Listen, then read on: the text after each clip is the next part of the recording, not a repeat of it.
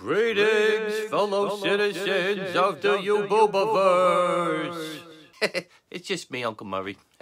Well, oh my days, let me tell you. I must have hit a nerve or something, because there's all sorts of people that are upset with me, because a dummy like me had the nerve to talk about cosmology and evolution and wrap them all into the same package, and for believing in an imaginary sky god and a silly book full of fables and stuff like that. And that's okay. We don't have to agree with each other about everything, right? But you don't gotta be such a stinker when you leave a comment, you know. The way some of them people was talking, you'd think that I just pinched their mother on the tushy or something. Excuse me. But anyways, there was a couple of comments that really stuck out to me in that first evolution video I done. L. Archivali said, now is there a particular reason why anyone should believe in or pray to a god that does absolutely nothing except watch people suffer? And Jason Cartmill says that he don't understand why, if there is a god, then why didn't he make us like computers? Because he says that computers never miscommunicate. But when they do, they spit out an error that tells you exactly what went wrong. But humans miscommunicate all the time, and they have misperceptions and stuff like that. And if I can figure out how to do it, I'll leave a link to their comments down in the description, you know, so you can read them for yourself. Because it's real important when you're talking about people that you try as hard as you can to understand exactly what they mean. And I'm trying to get better at doing that myself, too. Because for one thing, twisting people's words around to make it seem like they're saying something that they ain't, well, that ain't a real nice thing to do, you know. I think that's dirty pool. But another reason you shouldn't do that is because it kind of defeats the whole purpose of talking to somebody, you know. If you misrepresent what the other person is saying, then whatever point you're trying to make ain't going to amount to a hill of beans. Excuse me. So if I understand them two comments right, they're asking, if God is so great, well then how come he let so much bad stuff happen? And why wouldn't God make us think like computers? Because computers don't make so many mistakes. And them two questions are so close to each other that they could be brothers. Because both of them have something to do with love, free will, and sin. And I was talking a little bit about this with my buddy Larry a while back. But in John 3:16, it says, for God so loved the world that he gave his only begotten Son, that whosoever believeth in him should not perish but have everlasting life. And in Matthew 22:37-40, a lawyer was asking Jesus, you know, hey, what's the greatest commandment? And it says, Master, which is the great commandment in the law? Jesus said unto him, thou shalt love the Lord thy God with all thy heart, and with all thy soul, and with all thy mind. This is the first and great commandment. And the second is like unto it. Thou shalt love thy neighbor as thyself. On these two commandments hang all the law and the prophets. And Jesus was quoting from the Old Testament, Deuteronomy 6:5 and Leviticus 19:18. So God loves us, and he wants us to love him, and he wants us to love each other. But there's a tricky thing about love, you see. If it's going to be real love, then it's got to be a choice, you know. If you tell me that you love me, well, oh boy, that feels real nice, you know. Yeah, I like that, because it feels real good to hear somebody say that they love you, right? But let's say that you don't have no choice. Let's say that I know that I could do anything to you or say anything to you at all, and you'd still say that you love me. Well, do you think that it would still make me feel good? Well, no, it wouldn't, because I knew that you was just saying it because you had to. You see, the only reason it means anything to me that you love me is because I know that you don't have to. You could choose not to love me or even to hate me, but instead, you chose to love me. And that's part of what free will is. That in order to experience real love, there's got to be the option to not love.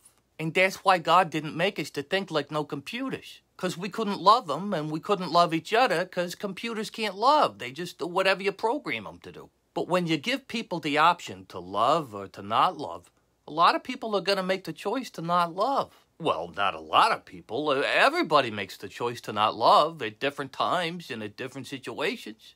And you might think, well, that all depends on what you mean by love. And you got a point. And it just so happens that one of my favorite parts of the Bible gives a pretty good definition of what love is. It's 1 Corinthians 13. I talked about it before. Some people call it the love chapter. And I'll read the whole thing this time in case you never heard it before and in case you ain't got no Bible, because I think it's real important. The Apostle Paul wrote it, and he uses the word charity. And I said this before, you know, it don't mean the charity like given to a charitable organization or something like we do today. No, it means something different, you know. And this is from Webster's 1828 dictionary. It says charity, in a general sense, love, benevolence, goodwill, that disposition of heart which inclines men to think favorably of their fellow men and to do them good. In a theological sense, it includes supreme love to God and universal goodwill to men. So when Paul talks about charity, that's what he means. So here's what he says, 1 Corinthians 13. Though I speak with the tongues of men and of angels, and have not charity, I am become as a sounding brass or a tinkling cymbal. And though I have the gift of prophecy, and understand all mysteries and all knowledge, and though I have all faith so that I could remove mountains and have not charity, I am nothing. And though I bestow all my goods to feed the poor, and though I give my body to be burned, and have not charity, it profiteth me nothing. Charity suffereth long, and is kind.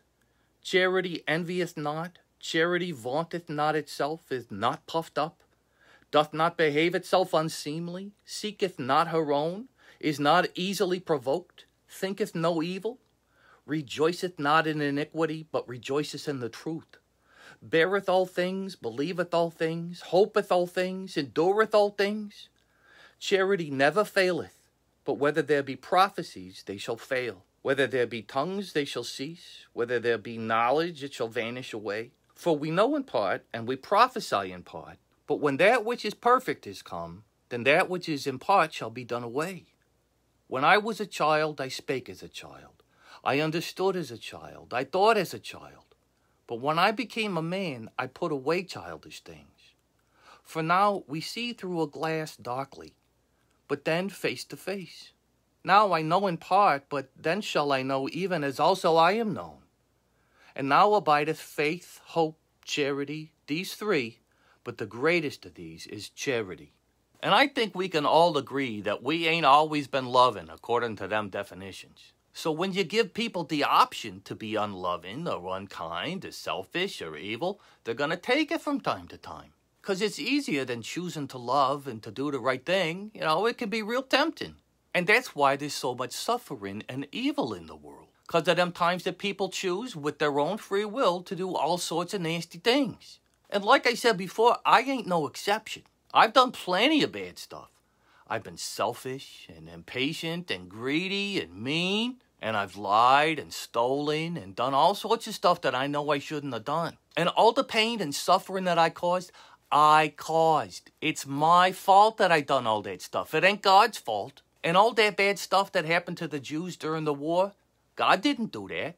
Hitler and his pals did all of that. And you might think, well, God let it happen. He could have at least stopped it, you know. He could have kept them from doing it in the first place. And I used to think the same thing too. But if we have free will, but God only stops us from doing the bad stuff, then that ain't free will. So if God gives us free will and we abuse it, then he got to punish us for that, you know, for all the pain and the suffering that we cause other people. You know, he says, you know, hey, I gave you free will so that I could love you and you could love me and so that all of you could love each other. And what did you do? You chose to hurt other people and hurt yourselves and hurt me, so I got to punish you. And all that bad stuff we do, or the good stuff that we don't do, well, God calls that sin. And he got to punish people for doing all the bad stuff, or he wouldn't be a very just God, you know, if you let people get away with doing all that bad stuff. But now he's got a problem, see? He's got to be fair and just and punish sin, but he still loves all of us, and he still wants all of us to be able to be with him forever. So what can he do? He can still punish sin, but he can take the punishment himself, see?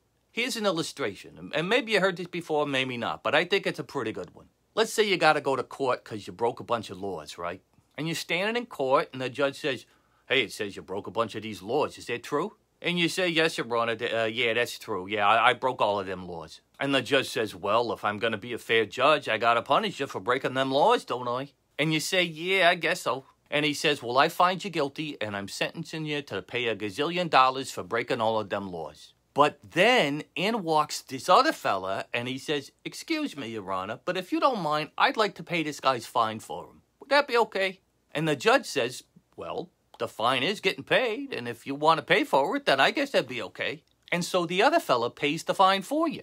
And so now you owe this other fella instead of the court. And you say, oh, boy, mister, I sure appreciate you paying my fine, but I ain't got no money to pay you back. And he says, oh, that's okay. I know you ain't got no money. Just come and work for me and do what I tell you, and we'll call it even, okay? And in case you haven't put the two and two together, that fella that paid your fine in the courthouse, that's Jesus. So why is there so much suffering, and why didn't God make us computers? Because computers ain't got no free will, and if you ain't got no free will, you can't love. But if you can choose to love, you can choose to sin. And God got to punish sin, but he still loves us, so he figured out how to take the punishment for us so we could all be with him and we could all love each other forever. And all we gotta do is follow Jesus. So now let me read John 3:16 and 17. For God so loved the world that he gave his only begotten Son, that whoever believeth in him should not perish but have everlasting life. For God sent not his Son into the world to condemn the world, but that the world through him might be saved. And because Jesus done that, we belong to him now. In 1 Corinthians 6:19-20, Paul says, What? Know ye not that your body is the temple of the Holy Ghost, which is in you, which ye have of God, and ye are not your own? For ye are bought with a price. Therefore glorify God in your body and in your spirit, which are God's. And I don't know about you, but I don't think I could find a better deal anywhere else.